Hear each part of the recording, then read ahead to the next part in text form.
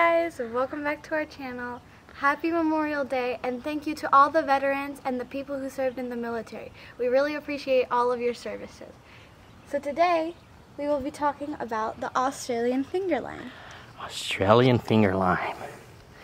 Let's see if we can get a shot at this little guy. What's unique about it? Well, I think that it actually comes in multiple different shapes, as you can see here, and they have a lot of big thorns on the tree. I don't think it comes in multiple shapes. It comes into one shape. It looks like a mini cucumber there. Look. Tiny little guys. The tiny ones vary in shapes and sizes. Yeah, it looks like a finger. That's probably where the name comes from. It's a citrus, right? Mm-hmm. So the people down under can represent. They have something to show for gardening. What's unique about it? And this is, by the way, this is something we're potting, and we have not yet planted. We've had this for... Whose tree is this? It's my tree. So it's based on your request. You want an Australian finger lime. Why did you want it?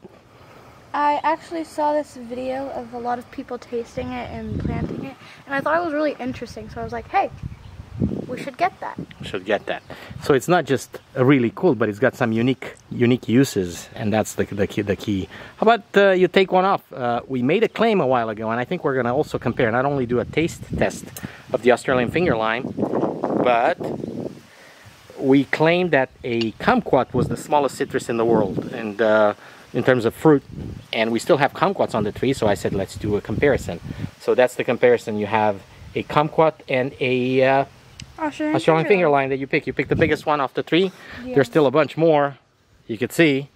Ouch! It's prickly. Okay, and show me the size. Show me. Okay, don't burst it yet. All right, like a try it. Purpley skin. Can you open it? Oh, wait. Is it? Look at this. What is on it? Smell it. Wow. Oh. Wow. That's amazing. It's perfume, citrus perfume. And look at the oil on this. Can you see? It's really glistening. Come on, YouTube community. The guys down under could give us some lessons here. I mean, I've seen them grown in Costa Rica, a variety that's also pink inside. Cut it. Whoa. It's cut it because it's got too much water. I can't. Woo! Okay, take another one. Because that one's straight into the... No. Maybe not. Okay, try it again. Okay. Let's cut this one. We dropped it in the pool, but our pool is clean, so we can still try it. Oh. Wow. It's like they just, look, I'm not even squeezing it, they just keep, it's just it's like alive. It's alive. So what's unique about this? It kind of it's called a citrus caviar, so it has these cute little orbs. Wow. That keep... Taste it. Mmm. No. Watch that candy. It's crunchy. It pops in your mouth. Oh. Wow. It's very interesting. That is so sour. Oh. It is sour. It's a lime. But guess what? The texture, it's absolutely unbelievable. So, what would you use this on? You would actually use this on some desserts, some salads, any type of food that you want. And it's typically used in salads and sushis and poke and all those. It bursts. This is the nickname is citrus caviar. Citrus caviar. It looks like caviar, like fish roe, fish eggs. Wow. Very juicy, very oily, very sour, and extremely aromatic. Yeah. Like they have a perfume that's above and beyond a citrus tree. I don't know what it is. It smells like the smell is just so powerful that it's toxic. It's like abundant.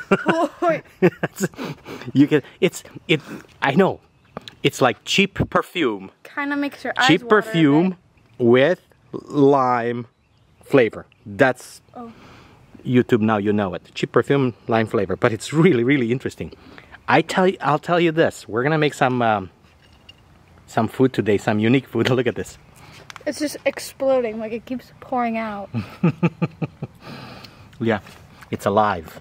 It's the alive fruit. It just keeps growing and growing. Wow, that's very interesting. So this on sushi, sashimi, or poke. Poke. We're gonna make some poke today with tuna. I think this is gonna be off off the charts in terms of utilization. So I think it's a really cool tree to grow. Here's all the surprises and the surprise factors that I don't know, maybe a sweeter variety. That would be interesting to know. I don't know it. I have no idea. I've seen different varieties, again, pink varieties. Yeah, white varieties. When does it, and this is a dwarf, so we grow, we have a dwarf. It's been in a pot since we got it. We got it last year. Yeah. We fed it a few times. It's now getting crooked for whatever reason. It was crooked in the beginning, but now it's getting more crooked, so we have to repot it or relocate it. Now, what's the reason we didn't plant it? Well, there are a lot of big, sharp thorns here. Oh, yeah. I just poked myself. Yeah, so it's really cool as a citrus, but it's really, look at those thorns. They're like unbelievable. You got to be very careful with them. I love it though. It's really interesting as a what do we have any flowers? We have a few little buds left from the flowering season. Are white pinkish, right? Yeah, like a pink white mixture. It's like marble. So this grows as a typical dwarf citrus, probably up to about 8 to 9 feet tall and wide. And I guess the concern is where we're going to plant it. If it's so thorny, we want to be careful. We either keep it in a pot so we can move it, or try to figure out a way to keep it out of the way. We still want to have access to it, but somewhere in the back. And since we're running out of room with our own other citrus on our hill, well, guess what? We got to find some spot for this guy, and not close to where we typically cross. Yeah. So we have that. All right. So desserts as utilization, food, fancy. I think 5-star chefs would be envious of our mini crop here, because the way the texture of the caviar itself is just absolutely amazing. If you guys haven't tried this, I would certainly recommend it. In Southern California, as any citrus, it's very easy to grow, so you don't have to. I mean, we've been keeping this in a pot for a year, no issues. We've fed it a few times, easy to deal with. Anything else? Make sure to eat clean, eat green, like and subscribe, turn on those post notifications to get notified when we have a new video posted, and drop a comment if you have any questions or recommendations. All right, now you know. And if you grow different varieties of Australian finger limes, please let us know if there is a sweeter variety. This is definitely not one. Hold it. Thank you, and happy fruit growing. Cheers. Bye.